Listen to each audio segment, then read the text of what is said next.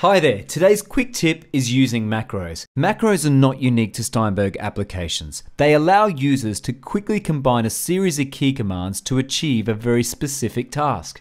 In front of me I've got a project with a number of tracks that I don't need. I want to come up with a combination of shortcuts that will mute, disable, lock, and hide the track. First of all, I'll look in the macro folder to see if there's a macro that already does this.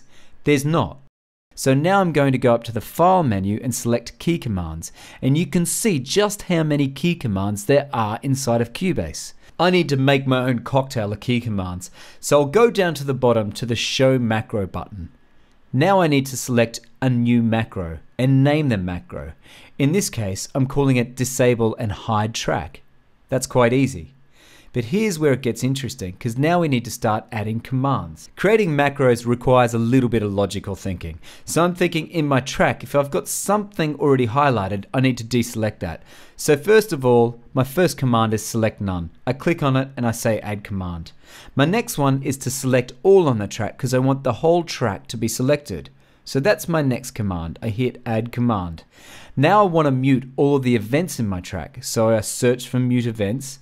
There it is. And I select add command. For peace of mind, I'm going to lock the track. Now I work in a studio and there might be other producers or engineers working on this track when I'm not around. So by locking it, they can see that this track is most definitely out of bounds. As another failsafe, I'm going to disable the track. So that means it can't be used. So I'll go into audio and look for the disable command. Once I've found that, I simply click on it and add the command. Now this track is still sitting out of my project window, so the main reason for doing this is to remove it from view so it's not taking up valuable monitor space. This frees me up to focus on other things. I've gone to channel and track visibility and I'm going to select the agent, hide selected channels and tracks, and then I'll add that as a command. The final command I should add is select none, so nothing on the track is selected whilst it's out of view. Here comes the real challenge, and that's finding a free key command to assign to my new macro. To do that, I need to go back up to commands, find the macro folder, and find the command that I've just set up. So there it is, disable and hide tracks.